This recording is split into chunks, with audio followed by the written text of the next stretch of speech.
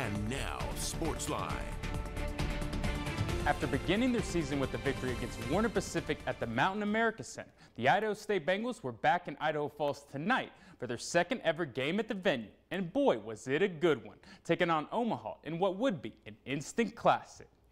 The Mavericks and Bengals would go back and forth in the first half, with ISU coming out ready to play. Isaiah Griffin with the ISO at the top, and he drains the one dribble pull-up.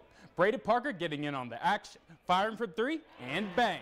Idaho State working the ball both inside and out, with Kyrie Huey getting the tough lefty hook to fall.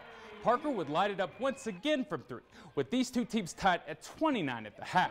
Now Omaha would come out on fire to start the second half, here with a pretty alley-oop pass going up by double digits, but the Bengals would battle back. A.J. Burgeon is left all alone for the three, and he knocks it down to narrow the Maverick lead. And with just seconds to go, ISU would pull off a miracle with a pass from Parker to Malik Arrington, who gives the Bengals the lead and the win, as Idaho State pulls off a stunner against Omaha, 63-62.